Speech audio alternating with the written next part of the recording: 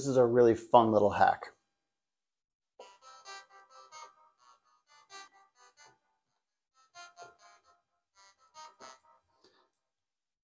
I'm running Midi into this little Volca keys, which is an awesome little keyboard.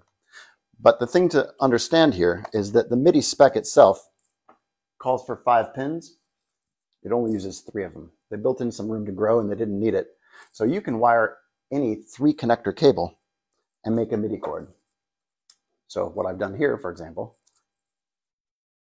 is made an XLR to Midi. But you can do anything. Headphone adapter, doesn't matter. Buy yourself a cheap little Midi cable. Don't try and solder these. It's a world of pain. You'll melt it. Just get a cheap one, cut it, solder these in. I'll include the pinout on our post. It's right here as well. Just remember, it's backwards when it's male. Follow us. See ya.